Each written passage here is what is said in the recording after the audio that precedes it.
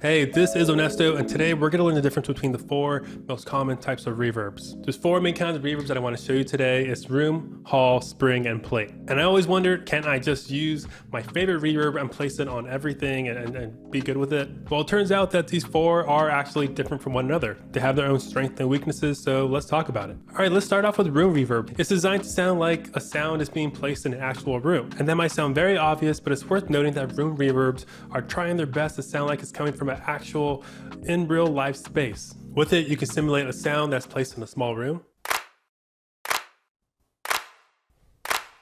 Or you can also use it to simulate a much bigger room. Smaller rooms tend to sound better on up-tempo songs, while bigger rooms, because of their longer reverb tails, those sound better on slower tempo songs. You still want the instrument and the reverb tails to clash. And since room reverbs are really flexible and they sound very natural, you'll find yourself reaching for one of these in nearly all your mixes. All right, moving on to hall reverbs. Hall reverbs are similar to rooms in that they're trying to simulate a real space, but the difference is that halls trying to sound like concert halls, which are typically big spaces with tall ceilings and highly reflective surfaces. And that's why orchestral instruments or ballad vocals, they really like to be placed in halls.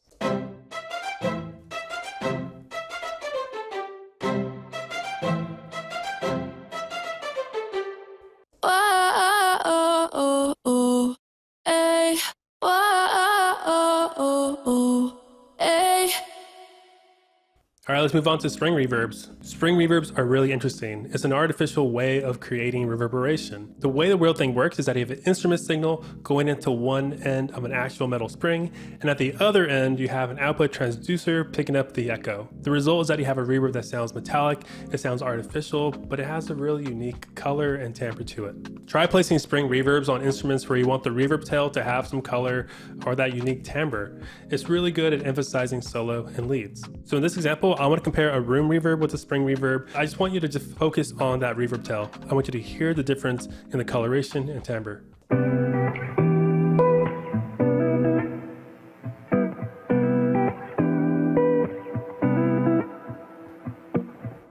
Yeah, springs sound really different. The room reverb sounds a bit more pure, but the spring, it sounds like artificial. It sounds metallic and springy even. Here, I'll just play the parts where you have this little gap of silence so you can really pick up on that reverb tail. So hear that?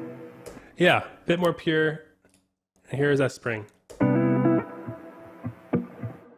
They sound really different from one another, and because of that, they serve different purposes. But here's something to watch out for. Spring reverbs, they can sound a bit much if you use them all over the place. So try using it on certain sections of your song rather than the entire track. All right, our last reverb to talk about is plate reverb. The way these work is that you have a giant metallic plate, an audio signal is fed into it, and then the echo from the vibrating plate is picked up from an output transducer. The result you get is a bright and natural sounding reverb. And because of that, they like to be paired with vocals, snare drums, and other percussive elements that need some colorful yet clean sounding reverb. In this example, I have it paired with vocals because plates love to be paired with vocals. I dove into the deep end, 'cause I thought I could swim, but we break up every weekend. Yeah, that sounds so clean and so good. All right, and that's all I got. That's the difference between the four most common types of reverbs. If you found this video helpful, please let me know by liking this video. And if you want to learn more about any of these plugins that I showed off, go ahead and click the links down below. Thanks for hanging out. Hope we can do this again later.